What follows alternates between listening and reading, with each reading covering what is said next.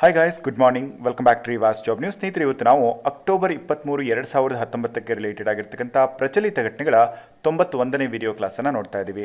ಸ್ನೇಹಿತರೆ, ನಿಮಗೆ ಈ ವಿಡಿಯೋ ಇನ್ಫಾರ್ಮೇಷನ್ಸ್ಗಳು ಯೂಸ್ ಆಗುತ್ತೆ, ಹಾಗೆ ಇಷ್ಟ ಆಯಿತು ಅಂತ ಹೇಳಿದ್ರೆ ನಿಮ್ಮ ಕಡೆಯಿಂದ ಈ ವಿಡಿಯೋಗೊಂದು ಲೈಕ್ ಇರಲಿ. ಹಾಗೆಯೇ ಯಾರ್ಯಾರು ಪ್ರಾಕ್ಟೀಸ್ ಮಾಡ್ತಾ ಇರ್ತಾರೆ ಕಾಂಪಿಟೇಟಿವ್ ಎಕ್ಸಾಮ್ಗೋಸ್ಕರ ಅವರಿಗೆಲ್ಲರಿಗೂ ಕೂಡ ತಪ್ಪದೇನೆ ಶೇರ್ ಮಾಡಿ. ಬನ್ನಿ ಸ್ನೇಹಿತರೆ, ಇವತ್ತಿನ ಮೊದಲ ಪ್ರಶ್ನೆಯನ್ನು ನೋಡೋಣ. ಇತ್ತೀಚೆಗೆ ಡಾರ್ಕ್ ಫಿಯರ್ ಏರಿ ಸಿಟೀಸ್ ನ್ಯೂ ಹಿಂದಿ ಸಿನಿಮಾ ಇನ್ ನ್ಯೂ ಲಿಬರಲ್ ಇಂಡಿಯಾ ಅಂತಕ್ಕಂಥ ಪುಸ್ತಕವನ್ನು ಬರೆದಿರತಕ್ಕಂಥ ಲೇಖಕರು ಯಾರು ಅಂತ ಕೇಳಲಾಗ್ತಾ ಇದೆ. ಸ್ನೇಹಿತರೆ, ಈ ಪುಸ್ತಕವನ್ನ ಬರೆದಿರತಕ್ಕಂಥವರು ಸರುನಾಸ್ ಪಾಂಕ್ಸ್ನೀಸ್ ಅವರು ಈ ಪುಸ್ತಕವನ್ನ ಬರೆದಿದ್ದಾರೆ. ಸರುನಾಸ್ ಪಾಂಕ್ಸ್ನೀಸ್ ಅಥವಾ ನಿಮಗೆ ಪಾಂಕ್ಸ್ನೀಸ್ ಅಂತಾನೂ ಕೂಡ ಕೇಳಬಹುದಾಗಿರುತ್ತೆ ಎಕ್ಸಾಮ್ ಅಲ್ಲಿ. ಸೊ ಈ ಪುಸ್ತಕವನ್ನು ಬರೆದವರು ಯಾರು ಅಂತ ನಿಮಗೆ ಗೊತ್ತಾಗಿದೆ. ಹಾಗೆ ಈ ಪುಸ್ತಕವನ್ನ ಪಬ್ಲಿಷ್ ಮಾಡ್ತಾ ಇರತಕ್ಕಂಥ ಸಂಸ್ಥೆ ಯಾವುದು ಅಂತ ಹೇಳಿದ್ರೆ ಆಕ್ಸ್ಫರ್ಡ್ ಯೂನಿವರ್ಸಿಟಿ ಪ್ರೆಸ್ ಈ ಬುಕ್ ಅನ್ನ ಪಬ್ಲಿಷ್ ಮಾಡ್ತಾ ಇದೆ.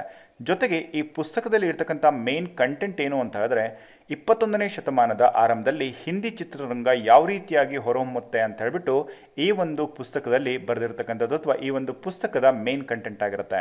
ಹಾಗೆ ಪುಸ್ತಕವನ್ನು ಬರೆದಿರತಕ್ಕಂಥ ಸರುನಾಸ್ ಪಾಂಕ್ಸ್ನೀಸ್ ಇವರು ಲಿಥುವೇನಿಯಾದ ಕೌನಾಸ್ ಯೂನಿವರ್ಸಿಟಿ ಆಫ್ ಟೆಕ್ನಾಲಜಿಯ ಮಾಧ್ಯಮ ತತ್ವಶಾಸ್ತ್ರದ ಪ್ರಾಧ್ಯಾಪಕರಾಗಿ ಇವರು ಕಾರ್ಯವನ್ನು ನಿರ್ವಹಿಸ್ತಿದ್ದಾರೆ. ಸೊ ಇಲ್ಲಿ ನಿಮಗೆ ಗೊತ್ತಿರಬೇಕಾಗಿರ್ತಕ್ಕಂಥ ವಿಷಯಗಳೆಲ್ಲವನ್ನೂ ಕೂಡ ಮೇನ್ ಹೈಲೈಟೆಡ್ ಪಾಯಿಂಟ್ಸ್ ಅಲ್ಲಿ ನಮಗೆ ತಿಳಿಸಲಾಗ್ತದೆ. ಇದರಲ್ಲಿ ತೀರಾ ಮುಖ್ಯವಾಗಿರ್ತಕ್ಕಂಥದ್ದು ಏನು ಅಂತ ಹೇಳಿದ್ರೆ ಡಾರ್ಕ್ ಫಿಯರ್ ಎರಿಸಿಟೀಸ್ ಅಂತಕ್ಕಂಥ ಈ ಪುಸ್ತಕವನ್ನು ಬರೆದಿರತಕ್ಕಂಥವರು ಸರುನಾಸ್ ಪಾಂಕ್ಸ್ನೀಸ್ ಅಂತ ಹೇಳ್ಬಿಟ್ಟು ನಿಮಗೆ ಗೊತ್ತಿರಬೇಕು. ಈ ಪುಸ್ತಕವನ್ನು ಪಬ್ಲಿಷ್ ಮಾಡ್ತಾ ಇರತಕ್ಕಂಥ ಸಂಸ್ಥೆ ಗೊತ್ತಿರಬೇಕು, ಅದು ಆಕ್ಸ್ಫರ್ಡ್ ಯೂನಿವರ್ಸಿಟಿ ಪ್ರೆಸ್. ಜೊತೆಗೆ ಈ ಒಂದು ಪುಸ್ತಕ ಮೇನ್ ಏನನ್ನ ಒಳಗೊಂಡಿದೆ ಅಂತಲೂ ಕೂಡ ಗೊತ್ತಿರಬೇಕಾಗತ್ತೆ. ಸೊ ಇವಿಷ್ಟು ಡೀಟೇಲ್ಸ್ಗಳು ಈ ಒಂದು ಕ್ವಶನ್ಗೆ ಇಂಪಾರ್ಟೆಂಟ್ ಆಗಿರ್ತಕ್ಕಂಥದ್ದು. ಓಕೆ, ಹಾಗೆಯೇ ಇವತ್ತಿನ ಎರಡನೇ ಪ್ರಶ್ನೆಯನ್ನು ನೋಡೋದಾದ್ರೆ, ಭಾರತದಲ್ಲಿ ಹಸಿವು ಮತ್ತು ಅಪೌಷ್ಟಿಕತೆ ವಿರುದ್ಧ ಫೀಡ್ ಅವರ್ ಫ್ಯೂಚರ್ ಅಂತಕ್ಕಂಥ ಕಾರ್ಯಕ್ರಮವನ್ನು ಅಥವಾ ಅಭಿಯಾನವನ್ನು ಪ್ರಾರಂಭಿಸಿರ್ತಕ್ಕಂಥ ಸಂಸ್ಥೆ ಯಾವುದು ಅಂತ ಕೇಳಲಾಗ್ತಾ ಇದೆ. ಸ್ನೇಹಿತರೆ, ಭಾರತದಲ್ಲಿ ಹಸಿವು ಮತ್ತು ಅಪೌಷ್ಟಿಕತೆ ವಿರುದ್ಧ ಫೀಡ್ ಅವರ್ ಫ್ಯೂಚರ್ ಅಂತಕ್ಕಂಥ ಕಾರ್ಯಕ್ರಮವನ್ನು ನಡೆಸ್ತಾ ಇರತಕ್ಕಂಥದ್ದು WFP. It means world food program ಅಂತಕ್ಕಂಥ ಸಂಸ್ಥೆ ಭಾರತದಲ್ಲಿ ಈ ಒಂದು ಪ್ರೋಗ್ರಾಮ್ ಅನ್ನು ಹಮ್ಮಿಕೊಳ್ತಾ ಇದೆ. ಸೊ ಈ ಪ್ರೋಗ್ರಾಮ್ ಅನ್ನ ಭಾರತದ UFO ಮೂವೀಸ್ ಹಾಗೆಯೇ ಸಾಬಾ ಗ್ಲೋಬಲ್ ಅಂತಕ್ಕಂಥ ಎರಡು ಅಡ್ವರ್ಟೈಸ್ಮೆಂಟ್ ಕಂಪನೀಸ್ಗಳ ಜೊತೆಗೆ ಅಥವಾ ಸಂಸ್ಥೆಗಳ ಜೊತೆಗೆ ಈ ಒಂದು ಕಾರ್ಯಕ್ರಮವನ್ನು ಹಮ್ಮಿಕೊಳ್ತಿರ್ತಕ್ಕಂಥದ್ದು WFP. ಸೊ ಈ ಸಂಸ್ಥೆಯ ಬಗ್ಗೆ ನಾವು ತಿಳ್ಕೊಳ್ಳೋದಾದ್ರೆ, ಈ ಸಂಸ್ಥೆ 2018ರಿಂದನೂ ಕೂಡ ಭಾರತದಲ್ಲಿ ಈ ಒಂದು ಕಾರ್ಯಕ್ರಮವನ್ನು ಹಮ್ಮಿಕೊಳ್ತಾ ಇದೆ. ಅಂದರೆ ಹಸಿವು ಮತ್ತು ಅಪೌಷ್ಟಿಕತೆ ವಿರುದ್ಧವಾಗಿ ಈ ಒಂದು ಕಾರ್ಯಕ್ರಮವನ್ನು ಹಮ್ಮಿಕೊಳ್ತಾ ಇದೆ. ಜೊತೆಗೆ ಈ ಒಂದು ಸಂಸ್ಥೆ ಯಾವ ಸಂಸ್ಥೆಯ ಅಂಗಸಂಸ್ಥೆಯಾಗಿದೆ ಅಂತ ಹೇಳಿದ್ರೆ ವಿಶ್ವಸಂಸ್ಥೆಯ ಸಾಮಾನ್ಯ ಸಭೆಯ ಅಂಗಸಂಸ್ಥೆಯಾಗಿರತಕ್ಕಂಥದ್ದು WFP. ಮುಖ್ಯವಾಗಿ WFP ಏನಿದೆ ಇದು ಫುಡ್ ಅಸಿಸ್ಟೆನ್ಸ್ನ ಬ್ರಾಂಚ್ ಕೂಡ ಆಗಿದೆ. ಜೊತೆಗೆ ಯುನೈಟೆಡ್ ನೇಷನ್ಸ್ ಡೆವಲಪ್ಮೆಂಟ್ ಗ್ರೂಪ್ಸ್ ಏನಾಗಿದೆ ಸೊ ಅದರ ಸದಸ್ಯ ಸಂಸ್ಥೆಯು ಕೂಡ ಆಗಿರುತ್ತೆ.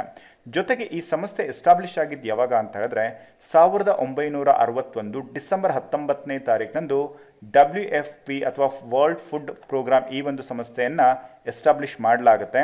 ಸೊ ಇಲ್ಲಿ ನೀವು ನೋಡ್ತಿರೋ ಹಾಗೆ WFP 1961ರಲ್ಲಿ ಸ್ಥಾಪನೆ ಆಗುತ್ತೆ ಅಂತ ಹೇಳಲಾಗ್ತದೆ. ಸೊ 1961ರಲ್ಲಿ WFP ಸ್ಥಾಪನೆ ಆದರೆ ಇದು FAO food and agricultural organisation ಏನಿದೆ ಆ ಒಂದು ಸಂಸ್ಥೆ ಪ್ರಾರಂಭ ಆದ ನಂತರ ಇದರ ಒಂದು ಸಭೆಯಲ್ಲಿ WFPಯನ್ನು ಸ್ಥಾಪನೆ ಮಾಡಬೇಕು ಅಂತ ಹೇಳಿಬಿಟ್ಟು ಆಯೋಜನೆ ಹಾಕ್ಕೊಂಡ್ಬಿಟ್ಟು ಈ ಒಂದು ಸಂಸ್ಥೆಯನ್ನು ಪ್ರಾರಂಭ ಮಾಡ್ತಾರೆ. ಜೊತೆಗೆ ಇತ್ತೀಚೆಗೆ ವರ್ಲ್ಡ್ ಫುಡ್ ಡೇ ಅಂತ ಹೇಳ್ಬಿಟ್ಟು ಅಕ್ಟೋಬರ್ 16ನೇ ತಾರೀಕಿನಂದು ನಾವು ಇತ್ತೀಚೆಗೆ ಈಗ ಆಲ್ರೆಡಿ ಈ ತಿಂಗಳಲ್ಲಿ ಆಚರಣೆಯನ್ನು ಮಾಡಿದ್ದೀವಿ. ಸೊ ಇವಿಷ್ಟು ಡೀಟೇಲ್ಸ್ಗಳು ನಿಮಗೆ ಕಂಪ್ಲೀಟ್ ಆಗಿ ಗೊತ್ತಿರಬೇಕು. ಜೊತೆಗೆ ವರ್ಲ್ಡ್ ಫುಡ್ ಪ್ರೋಗ್ರಾಮ್ ಏನಿದೆ ಈ ಸಂಸ್ಥೆಯ ಹೆಡ್ ಯಾರು ಅಂತ ಹೇಳಿದ್ರೆ ಡೇವಿಡ್ ಬಿಸ್ಲೆ ಅವರು ಈ ಸಂಸ್ಥೆಯ ಹೆಡ್ ಆಗಿದ್ದಾರೆ. ಹಾಗೆ ಇದರ ಪ್ರಧಾನ ಕಚೇರಿ ಅಥವಾ ಕೇಂದ್ರ ಕಚೇರಿ ಇರ್ತಕ್ಕಂಥದ್ದು ಇಟಲಿಯ ರೋಮ್ನಲ್ಲಿ ವರ್ಲ್ಡ್ ಫುಡ್ ಪ್ರೋಗ್ರಾಮ್ನ ಕೇಂದ್ರ ಕಚೇರಿ ಇರ್ತಕ್ಕಂಥದ್ದು. ಸೊ ಇವೆಲ್ಲ ಡೀಟೇಲ್ಸ್ಗಳು ನಿಮಗೆ ತುಂಬಾ ಇಂಪಾರ್ಟೆಂಟ್ ಆಗಿರುತ್ತೆ. ಆಮೇಲೆ ಸಮ್ ಟೈಮ್ ಇವು ಎಕ್ಸಾಮ್ಸ್ಗಳಿಗೆ ನಿಮಗೆ ಯೂಸ್ ಆಗುತ್ತಾ ಅಂತ ಕೇಳೋದಾದರೆ ಖಂಡಿತವಾಗ್ಲೂ ಕೂಡ ಇಲ್ಲಿ ಕೇಳ್ತಕ್ಕಂಥ ಸಮ್ ಆಫ್ ಪಾಯಿಂಟ್ಸ್ಗಳೇನಾಗ್ತವೆ ಅಂದರೆ ಬೇರೆ ಕ್ವಶನ್ಸ್ಗಳಿಗೆ ನಿಮಗೆ ಜಸ್ಟ್ ಸಜೆಸ್ಟ್ ಮಾಡಲಿಕ್ಕಾಗಿರ್ಬೋದು ಅಥವಾ ಕ್ಲೂ ಅನ್ನು ತಗೊಳ್ಳೋದಕ್ಕೂ ಕೂಡ ಹೆಲ್ಪ್ ಮಾಡುತ್ತೆ. ಅದರಿಂದ ಇವೆಲ್ಲವನ್ನು ಕೂಡ ನೋಟ್ ಮಾಡ್ಕೊಳ್ಳಿ. ಹಾಗೆ ಇವತ್ತಿನ ಮೂರನೇ ಪ್ರಶ್ನೆ, ಇತ್ತೀಚೆಗೆ 2ಕ್ಕಿಂತ ಹೆಚ್ಚು ಮಕ್ಕಳನ್ನು ಹೊಂದಿರುವವರಿಗೆ ಸರ್ಕಾರಿ ಉದ್ಯೋಗವನ್ನು ನೀಡಲಾಗುವುದಿಲ್ಲ ಎಂಬ ನೀತಿಯನ್ನು ಜಾರಿ ಮಾಡಿರ್ತಕ್ಕಂಥ ರಾಜ್ಯ ಸರ್ಕಾರ ಯಾವುದು ಅಂತ ಕೇಳಲಾಗ್ತಾ ಇದೆ. ಸ್ನೇಹಿತರೆ, ಇತ್ತೀಚೆಗೆ ಈ ಒಂದು ಪ್ರೋಗ್ರಾಮನ್ನು ಜಾರಿ ಮಾಡಿರ್ತಕ್ಕಂಥ ರಾಜ್ಯ ಯಾವುದು ಅಂತ ಹೇಳಿದ್ರೆ ಇದು ಅಸ್ಸಾಂ ರಾಜ್ಯ ಈ ಒಂದು ಪ್ರೋಗ್ರಾಮನ್ನು ಹಮ್ಮಿಕೊಂಡಿರ್ತಕ್ಕಂಥದ್ದು. ಮುಖ್ಯವಾಗಿ ಈ ಪ್ರೋಗ್ರಾಮನ್ನು ಹಮ್ಮಿಕೊಂಡಿರ್ತಕ್ಕಂಥ ಉದ್ದೇಶ ಏನು ಅಂತ ಹೇಳಿದ್ರೆ ಭಾರತ ದೇಶದಲ್ಲಿ ಅತಿ ಹೆಚ್ಚಿನ ಪ್ರಮಾಣದಲ್ಲಿ ಈ ಒಂದು ಜನಸಂಖ್ಯೆ ಇದೆ, ಜೊತೆಗೆ ಈ ಒಂದು ಪಾಪ್ಯುಲೇಷನ್ ಏನಾಗ್ತಿದೆ ಅಂದರೆ ತುಂಬಾ ಫಾಸ್ಟಾಗಿ ಗ್ರೋ ಆಗ್ತಾ ಇದೆ. ಸೊ ಇದನ್ನು ತಡಿಬೇಕು ಅಂತ ಹೇಳ್ಬಿಟ್ಟು ಅಸ್ಸಾಂ ಮೊದಲನೇದಾಗಿ ಇನಿಷಿಯೇಟಿವನ್ನು ತಗೊಂಡಿದೆ. ಸೊ ಈ ಒಂದು ಪ್ರೋಗ್ರಾಮ್ ಜಾರಿಗೆ ಮಾಡ್ತಾ ಇರತಕ್ಕಂಥದ್ದು 2021 ಜನವರಿ 1ನೇ ತಾರೀಕಿನಿಂದ ಈ ಒಂದು ಪ್ರೋಗ್ರಾಮನ್ನು ಇಟ್ ಮೀನ್ಸ್ ಜಾರಿ ಮಾಡಲಾಗ್ತಾ ಇದೆ. ಮುಖ್ಯವಾಗಿ ಇದನ್ನು ಈ ಒಂದು ಅಸ್ಸಾಂ ಕ್ಯಾಬಿನೆಟ್ ನಿರ್ಧರಿಸಿದ್ದು, ಇದನ್ನು ದೇಶಾದ್ಯಂತನೂ ಕೂಡ ಈ ಒಂದು ನೀತಿಯನ್ನು ಜಾರಿಗೆ ತರತಕ್ಕಂಥ ಪ್ಲ್ಯಾನ್ ಕೂಡ ಇದೆ. ಹಾಗೆ ಮುಖ್ಯವಾಗಿ ನಿಮಗೆ ಗೊತ್ತಾಗಿದೆ ಈ ಒಂದು ಅಸ್ಸಾಂ ರಾಜ್ಯ ಈ ಒಂದು ಇನಿಷಿಯೇಟಿವನ್ನು ತಗೊಂಡಿರ್ತಕ್ಕಂಥದ್ದು. ಹಾಗೆ ನಾವು ಈ ಒಂದು ಇನ್ಫಾರ್ಮೇಷನ್ಗೆ ರಿಲೇಟೆಡ್ ಆಗಿ ಎಕ್ಸಾಮ್ ಓರಿಯೆಂಟ್ ಆಗಿ ಏನೇನು ತಿಳ್ಕೋಬೇಕು ಅಂತ ಹೇಳಿದ್ರೆ, 2011ರ ಜನಗಣತಿಯ ಪ್ರಕಾರ ಭಾರತದಲ್ಲಿ ಒಟ್ಟು 121.08 ಕೋಟಿಯಷ್ಟು ಜನಸಂಖ್ಯೆ ಇದೆ ಅಂತ ನಿಮಗೆ ಗೊತ್ತಿರಬೇಕು. ಹಾಗೆ ಇದನ್ನು ವಿಶ್ವ ಬ್ಯಾಂಕಿನ 2017ರ ಅಂಕಿ ಅಂಶಗಳ ಪ್ರಕಾರವಾಗಿ ಭಾರತದಲ್ಲಿ ಈಗ ಇರತಕ್ಕಂಥ ಜನಸಂಖ್ಯೆ ಎಷ್ಟು ಅಂತ ಹೇಳಿದ್ರೆ 133.92 ಕೋಟಿಯಷ್ಟು ಜನಸಂಖ್ಯೆ ಇವಾಗ ನಮ್ಮ ಭಾರತ ದೇಶದಲ್ಲಿ ಇದೆ. ಹಾಗೆಯೇ ಅತಿ ಹೆಚ್ಚು ಜನಸಂಖ್ಯೆಯನ್ನು ಒಳಗೊಂಡಿರತಕ್ಕಂಥ ಚೀನಾ 138 ಕೋಟಿಯಷ್ಟು ಜನಸಂಖ್ಯೆಯನ್ನು ಹೊಂದಿದ್ರೆ, ಭಾರತ ದೇಶ 133.92 ಇಟ್ ಮೀನ್ಸ್ 134 ಕೋಟಿ ಜನಸಂಖ್ಯೆಯನ್ನು ಹೊಂದಿರತಕ್ಕಂಥದ್ದು ನಮ್ಮ ದೇಶ. ಹಾಗೆ 2ನೇ ಸ್ಥಾನದಲ್ಲಿದೆ. ಆದರೆ ಇಲ್ಲಿ ಭಾರತ ದೇಶಕ್ಕೂ ಚೀನಾ ದೇಶದ ಒಂದು ಭೂಪ್ರದೇಶಕ್ಕೂ ಹೋಲಿಸಿದ್ರೆ ಚೀನಾದ ಜನಸಾಂದ್ರತೆ ಎಷ್ಟಿದೆ ಅಂತ ಹೇಳಿದ್ರೆ ಪ್ರತಿ ಚದುರ ಕಿಲೋಮೀಟರ್ಗೆ 375ರಷ್ಟು ಜನಸಂಖ್ಯೆ ಇದ್ದರೆ, ಭಾರತ ದೇಶದಲ್ಲಿ ಪ್ರತಿ ಚದುರ ಕಿಲೋಮೀಟರ್ಗೆ 416ರಷ್ಟು ಜನಸಂಖ್ಯೆ ಇದೆ. ಅಂದರೆ ಭೂಪ್ರದೇಶ ಕಡಿಮೆ ಇದ್ದು ಜನಸಂಖ್ಯೆ ಜಾಸ್ತಿ ಆಗ್ತಾ ಇದೆ.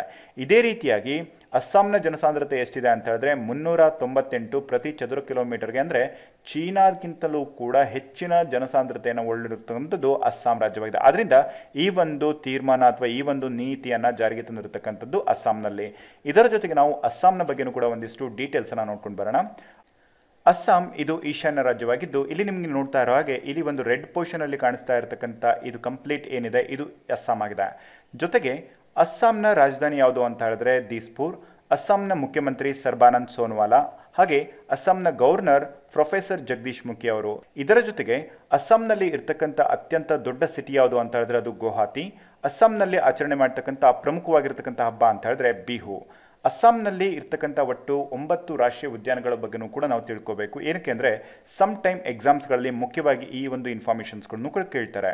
ಅಸ್ಸಾಂನಲ್ಲಿ ಒಟ್ಟು 9 ರಾಷ್ಟ್ರೀಯ ಉದ್ಯಾನವನಗಳಿದ್ದಾವೆ. ಅದರಲ್ಲಿ ಕಾಜಿರಂಗ ನ್ಯಾಷನಲ್ ಪಾರ್ಕ್, ಮಾನಸ, Nameri, ದಿಬ್ರು national park, Orang national park, Rajiv Gandhi national park, ಫೋಬಿತಾರಾ national park, Gibbon national park, ಗರಂಪಾನಿ national park, ಹಾಗೆ ಚಕ್ರಶಿಲಾ ನ್ಯಾಷನಲ್ ಪಾರ್ಕ್. ಒಟ್ಟು 9 ನ್ಯಾಷನಲ್ ಪಾರ್ಕ್ಸ್ಗಳನ್ನು ಅಸ್ಸಾಂ ಹೊಂದಿದೆ.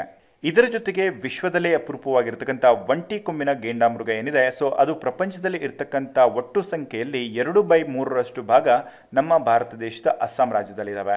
ಸೊ ಇದಿಷ್ಟು ಡೀಟೇಲ್ಸ್ಗಳು ನಮ್ಮ ದೇಶದ ಅಸ್ಸಾಂ ರಾಜ್ಯದ ಬಗ್ಗೆ. ಹಾಗೆ ಅಸ್ಸಾಂನ ಸ್ಟೇಟ್ಹುಡ್ ಅಥವಾ ಸ್ಥಾಪನೆ ಆಗಿರ್ತಕ್ಕಂಥದ್ದು ಯಾವಾಗ ಅಂತ ಹೇಳಿದ್ರೆ 26 ಜನವರಿ 1950ರಲ್ಲಿ ಈ ಒಂದು ರಾಜ್ಯವನ್ನು ಎಸ್ಟಾಬ್ಲಿಷ್ ಮಾಡಲಾಗಿರ್ತಕ್ಕಂಥದ್ದು. ಇಷ್ಟು ಡೀಟೇಲ್ಸ್ಗಳು ಅಸ್ಸಾಂನ ಬಗ್ಗೆ. 4ನೇ ಪ್ರಶ್ನೆ ಈ ರೀತಿಯಾಗಿದೆ.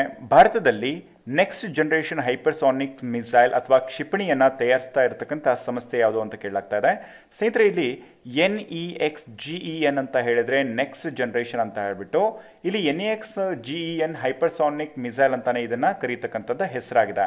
ಸೊ ಹಾಗೆ ಈ ಒಂದು ಮಿಸೈಲ್ ಅನ್ನ ತಯಾರಿಸ್ತಾ ಇರತಕ್ಕಂಥ ಸಂಸ್ಥೆ ಯಾವುದು ಅಂತ ಹೇಳಿದ್ರೆ DRDO it's nothing but defence research and development organisation ಅಥವಾ ರಕ್ಷಣಾ ಸಂಶೋಧನೆ ಮತ್ತು ಅಭಿವೃದ್ಧಿ ಸಂಸ್ಥೆ ಅಂತಾನೂ ಕೂಡ ಇದನ್ನು ಕನ್ನಡದಲ್ಲಿ ಕರೀಬಹುದು. ಈ ಸಂಸ್ಥೆ ನೆಕ್ಸ್ಟ್ ಜನರೇಷನ್ ಹೈಪರ್ಸಾನಿಕ್ ಕ್ಷಿಪಣಿಯನ್ನು ತಯಾರು ಮಾಡ್ತಾ ಇರತಕ್ಕಂಥ ಸಂಸ್ಥೆಯಾಗಿದೆ.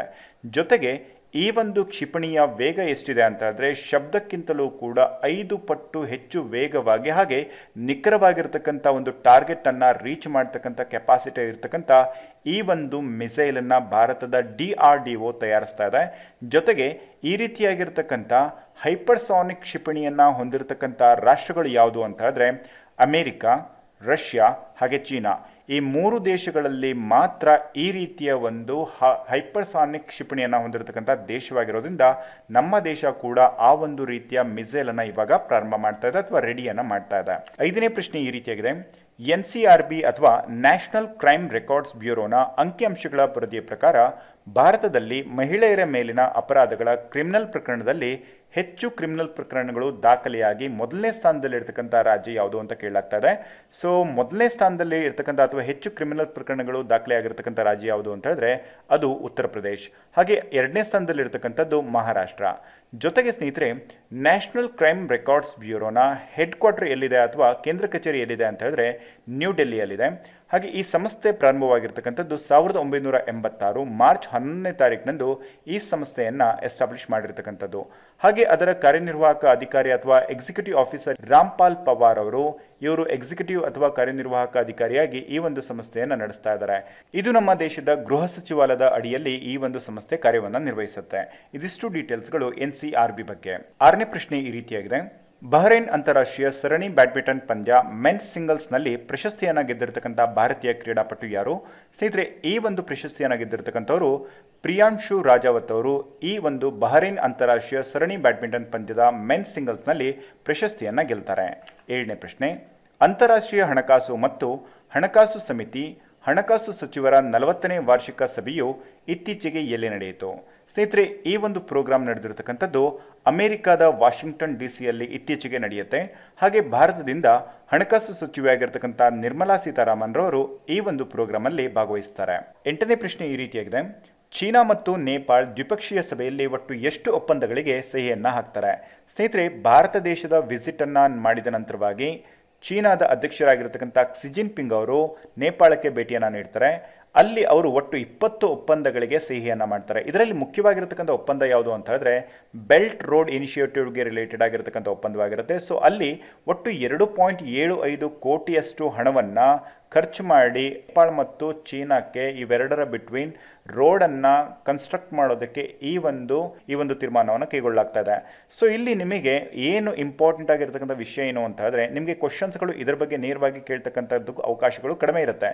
ಇಲ್ಲಿ ಈ ಒಂದು ಚೀನಾ ಮತ್ತು ನೇಪಾಳದ ನಡುವೆ ಕಟ್ತಾ ಇರತಕ್ಕಂಥ ಅಥವಾ ಈ ಒಂದು ರೋಡ್ ಏನಿದೆ ಇದು ಚೀನಾದಲ್ಲಿರತಕ್ಕಂಥ ಯಾವ ಒಂದು ಪ್ಲೇಸಿಂದ ನೇಪಾಳದ ಪ್ಲೇಸಿಗೆ ರೋಡನ್ನು ಕನ್ಸ್ಟ್ರಕ್ಟ್ ಮಾಡಲಾಗ್ತಾ ಇದೆ ಅಂತಲೂ ಕೂಡ ನಿಮಗೆ ಈ ಒಂದು ಎಕ್ಸಾಮ್ನಲ್ಲಿ ಕ್ವಶನ್ಸ್ಗಳನ್ನು ಕೇಳ್ಬೋದು.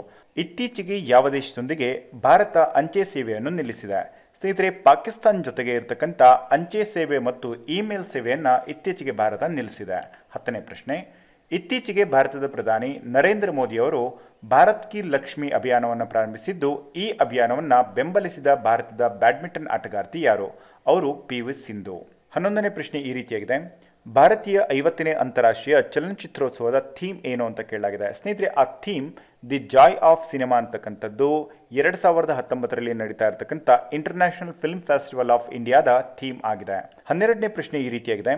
ಇತ್ತೀಚೆಗೆ ಸಾಹಿತ್ಯದಲ್ಲಿ ಬೂಕರ್ ಪ್ರಶಸ್ತಿ ಪಡೆದ ಬ್ರಿಟಿಷ್ ಬರಹಗಾರ್ತಿ ಯಾರು? ಸ್ನೇಹಿತರೆ, 2019ರಲ್ಲಿ ಇಬ್ಬರಿಗೆ ಮ್ಯಾನ್ ಬೂಕರ್ ಪ್ರಶಸ್ತಿಯನ್ನು ನೀಡಲಾಗಿದೆ. ಅದರಲ್ಲಿ ಮೊದಲನೆಯವರು ಬರ್ನಾರ್ಡಿನ್ ಎವರಿಸ್ಟೋ, ಹಾಗೆ ಎರಡನೆಯವರು ಮಾರ್ಗ್ರೆಟ್ ಎಲಿನರ್ ಅಟುಡ್ ಅಂತಕ್ಕಂಥವ್ರು.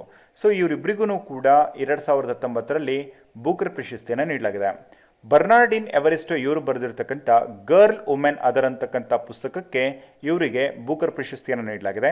ಹಾಗೆ ಮಾರ್ಗ್ರೆಟ್ ಎಲಿನರ್ ಅಟುಡ್ ಇವರು ಬರೆದಿರ್ತಕ್ಕಂಥ ಟೆಸ್ಟಾಮೆಂಟ್ಸ್ ಅಂತಕ್ಕಂಥ ಈ ಪುಸ್ತಕಕ್ಕೆ ಇವರಿಗೆ ಬೂಕರ್ ಪ್ರಶಸ್ತಿಯನ್ನು ನೀಡಲಾಗಿದೆ.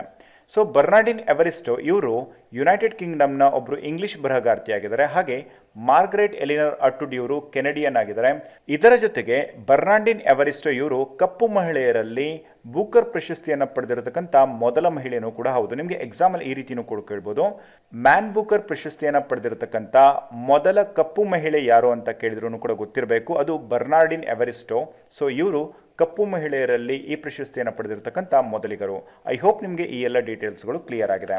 13ನೇ ಪ್ರಶ್ನೆ. ಇತ್ತೀಚೆಗೆ ಕೇಂದ್ರ ಸರ್ಕಾರದ ಕಾನೂನು ಕಾರ್ಯದರ್ಶಿಯಾಗಿ ನೇಮಕಗೊಂಡವರು ಯಾರು?